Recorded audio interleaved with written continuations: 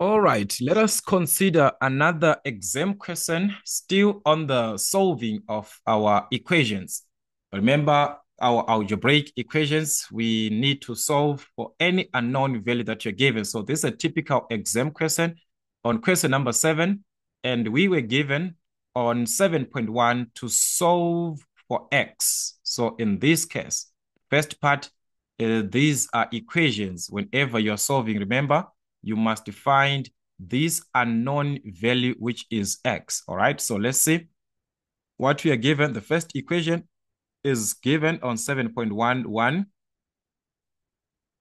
which is 2x minus 1 is equal to minus 5. And I've got 3 marks for that. All right. So in this case, if we are to consider our equation, remember the concept of the additive and the multiplicative inverse. We can get rid of this minus 1. All right, since it has nothing to do with x, but it's a minus 1. So how can we obtain a 0? Minus 1, if we add a 1, that must give us a 0. If it was 1, if we subtract a 1, that must give us a 0.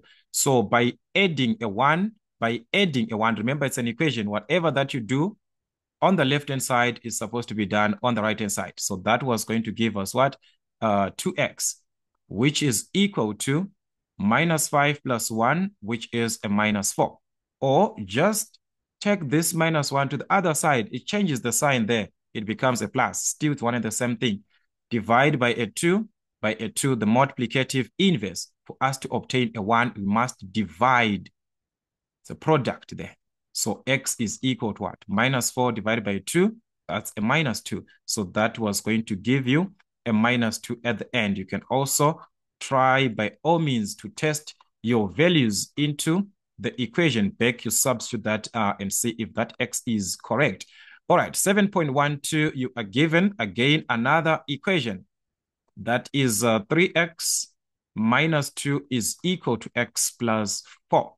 We also talked of this type of an equation where we need to collect the terms of x to one side and those constants to one side of the equation, meaning to say we must consider our like terms in that case, the like terms. So the part of x to the other side of the equation, but knowing that the moment that it crosses the equal sign, let's say we take this x to this side, the moment that it crosses the equal sign, jumps the equal sign, it changes its sign. So it will be a minus on this side. So it's going to be 3x minus x is equal to, already there is a plus 4 on the right-hand side. Take the minus 2 to this side. It becomes a positive. It was a minus. The sign changes to a plus. So it's going to be a plus 2. So that's it. 3x minus x, this is the same as 1x. The coefficient there is a 1. So 3 minus 1, that is going to be 2x, which is equal to 4 plus 2. That is a 6.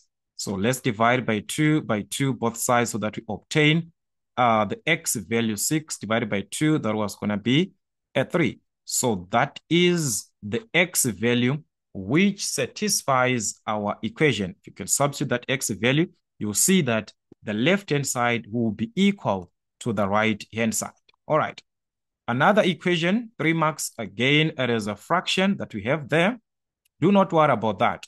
All right. So that's 7.13. We are given x over a minus 3 plus a 2 is equal to a minus 2.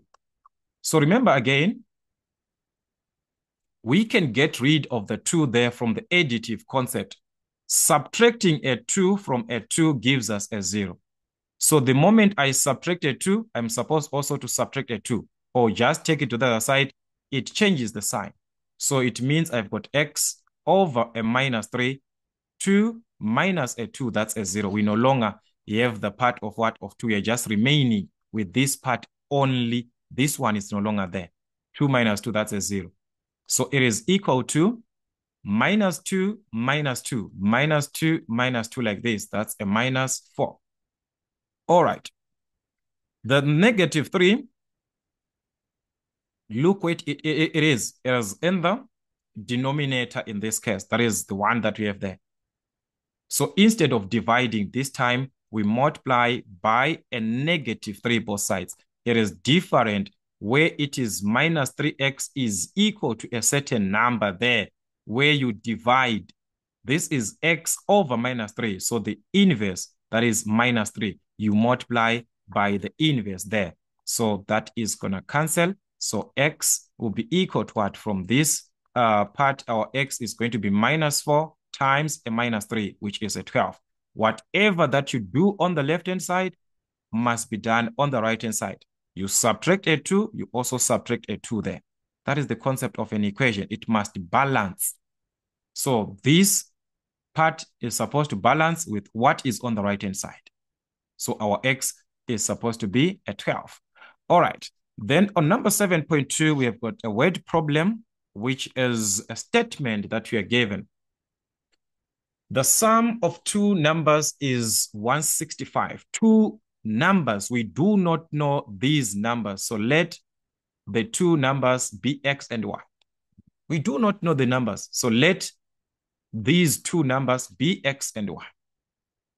So the sum means you're adding x and y together.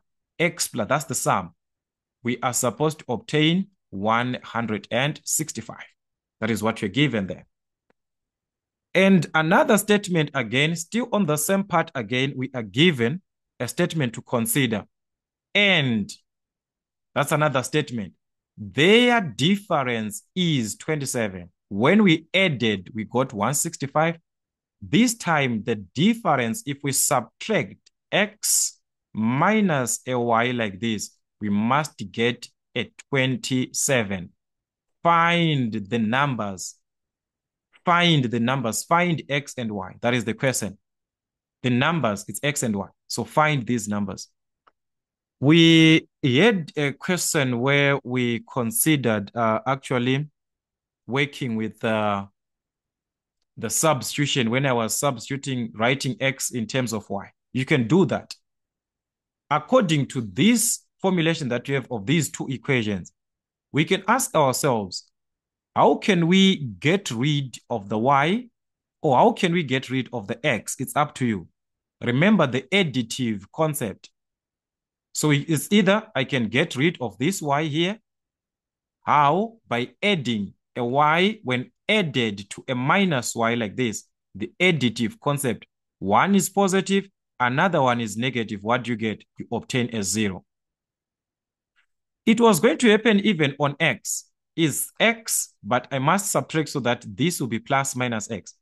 So on x, for you to obtain a 0, you must subtract. But on y, we are going to add plus and minus. That's a minus. So the sign that you are going to put here is going to affect everything, even though you want to get rid of y. You want to remove y there. So you're going to use the additive concept, the additive inverse.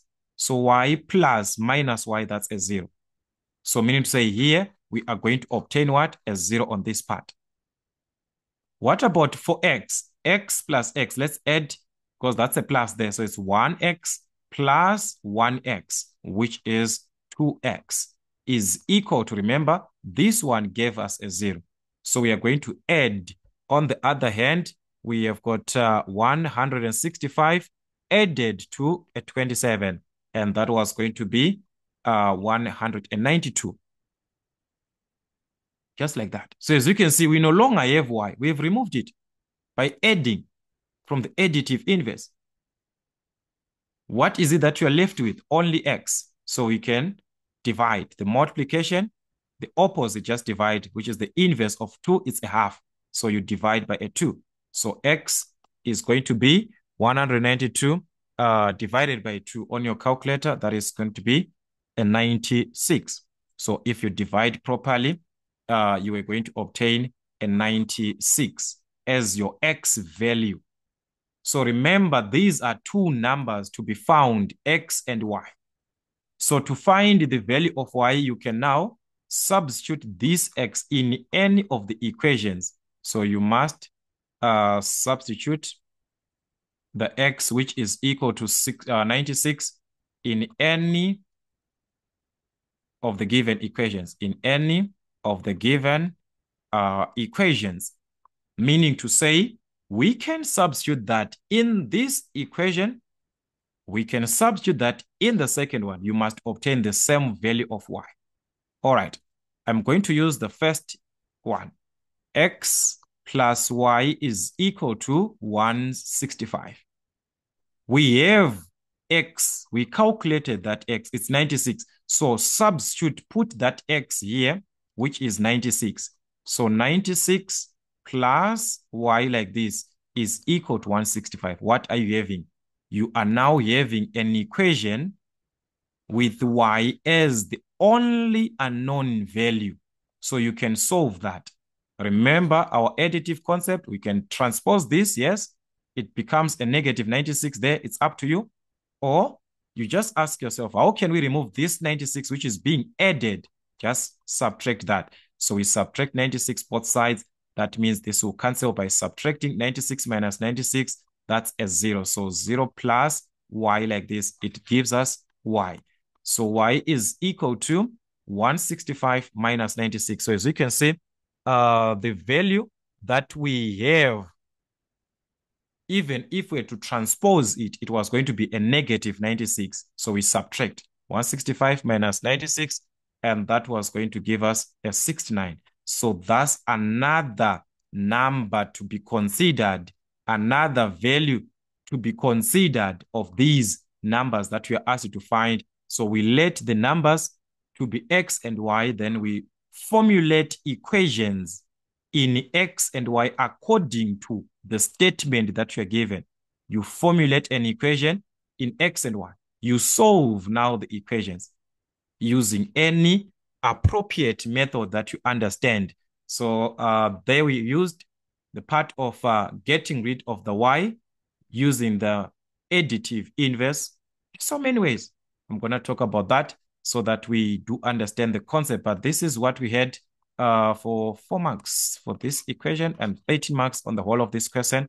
Let us just try, do revise as many questions as you can.